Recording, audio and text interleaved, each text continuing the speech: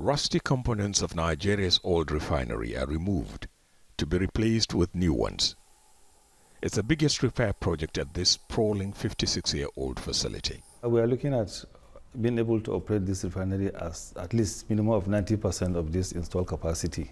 We will really have some freedom and have some reduction in the importation of these products that we are doing today. For decades, the country's 4 refineries were allowed to rot as it imports refined products under a subsidy regime that last year cost Nigeria nearly $4 billion, despite having the largest crude oil reserves in Africa. After turning this plant around, it's expected to meet only a third of domestic requirements of refined petroleum products.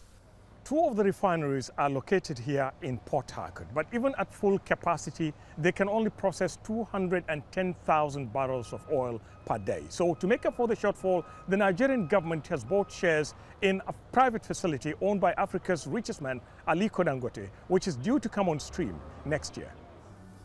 Head of Nigeria's oil company says reviving the facilities was overdue as the subsidy program becomes increasingly costly.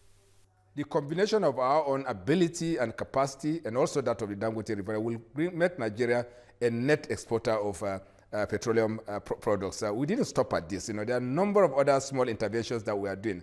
Small modular refineries of 10 to 20,000 barrels per day.